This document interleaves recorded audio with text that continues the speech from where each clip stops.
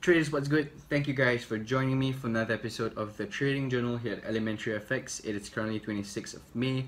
It's a Friday and the markets are closing in about 12 hours. Unfortunately, I am ending this week with a losing trade. So this is the analysis behind the Euro-Yen long opportunity that I took yesterday.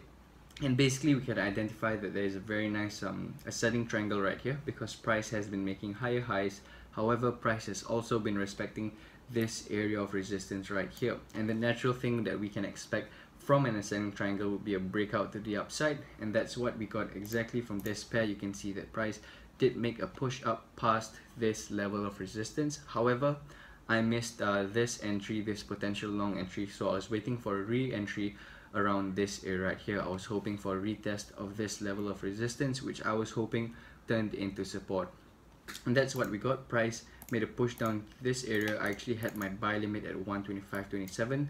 My stops were 38 pips below this low right here, and targets were about 47 pips up at the previous structure high. So when price made a push down, my limit order was triggered and I was in the trade, and price made a push back up for about 25 pips, and at this point I moved my stops around 8 pips below my my entry, because as you can see we made previous higher lows right here, and I figured that if price were to come down into this area it would possibly retest it, and that's what we got. Price came up, retested this area right here before making another push up, and at this point, as you can see, it was about 6 in the morning. If you look below here, it was about 6 in the morning, and this was where I decided to go to bed. And when I woke up, I looked at my I looked at the charts and saw that I was stopped out for about 8 pips. So this was my losing trade on the Euro Yen.